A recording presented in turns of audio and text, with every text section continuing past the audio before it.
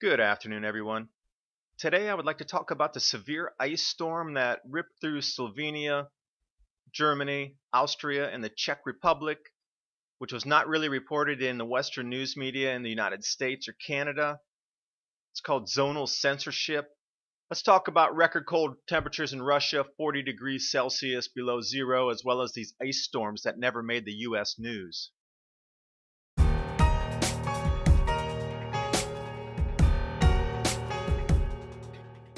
In the beginning of November this year, a severe ice storm swept through Europe, down power lines, stranded people, hundreds of thousands with no electricity, rail lines disrupted, road travel disrupted.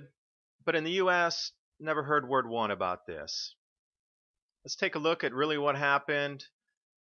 As you can see, it was an ice storm, but the ice was blowing sideways. The winds were so severe. They had 80-mile-an-hour winds blowing this ice. Borderline hurricane winds blowing an ice storm. Lower Austria, ice storms triggered evacuations. And you can see the severity of the wind. It had to be a constant wind blowing that way for these ice accumulations on top of these objects. Down power lines, 5 centimeters of ice. That's 2 inches thick. A few more images. Trees are crystallized. Although the U.S. was in severe outbreaks of snow and record cold in the southeast United States, as well as in Buffalo, New York, dropping 8 feet of snow in 3 days, you thought on top of that media frenzy there might have been something about Europe included in this, but I guess with the warming agenda they can't purport that there are too many cold events going on. Some pictures from Lower Austria, fire department coming in to trim off those branches off the power lines. This is from today's European Severe Weather Database. Those red inverted triangles in southern Europe, southern Spain, southern Italy, southern Greece, southern Turkey, those red triangles are tornadoes or funnel clouds coming down. The yellow boxes all across northern Europe, heavy gale force winds. Heavy snows have brought the Autobahn, 50 kilometers of it, to a standstill. I mean, the Germans are no strangers to snow, but obviously something happened there where they can't even keep one of the main arteries in interstate travel in the country open. Speaking of extreme snowfalls, let's take a look here. This is from Rutgers Snow Lab. This is the Eurasian snow extent for the year. These bars are a full year total, so as you can see already in the first couple of months, we're far above 2013 year total snow averages.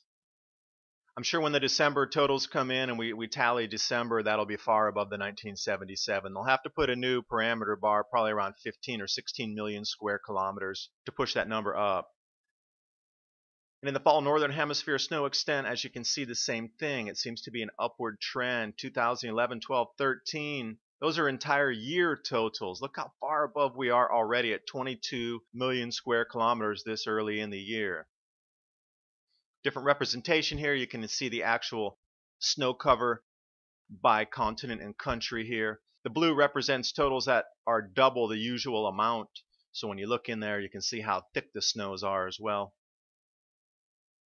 Now, one thing we never heard about in the U.S. media was the extreme cold temperatures of 50 below zero, 45 below zero from Russia in the same time that there were those ice storms. Now, interestingly, 10 months ago, pretty much to the day, on February 4th, Slovenia and Eastern Europe also were pounded with ice. Take a look at how thick this is on the branches there. Commerce has to come to a standstill when everything's caked in ice like this. Freak blizzard, 66 million euro in damage. Slovenia's got some incredible architecture. Look how beautiful that ice is on the railing. This is what an ice-covered forest looks like. And imagine going out to your car in the morning to try to chip that off to get to work. I don't think anybody went anywhere. I think I might get lost looking for directions through the ice. That's at least a couple inches thick on those signs. Ice is so heavy it's going to bring down these power lines. It's going to clog things up. There's no current moving through there. At that point it becomes a statue, unusable infrastructure. Now, global climate change is happening. I agree, it is happening. It's always happening. It's always been changing. It's continually changing. If you look at 1200 BC, it was far warmer than it is today.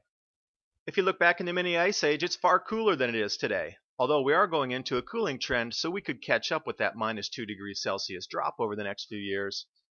But climate change is just part of the Earth and existence on this planet. It's always changing. We didn't have motorized vehicles 1200 years ago, but it's warmer then than it is now. So please explain that to me. Thanks for watching. Hope you got something out of the video. Again, it's called zonal censorship, where they show you the news in your local area because they have to, because your body feels the cold, your eyes see the snow, and your eyes see the ice. But in other parts of the world, they don't really report on it.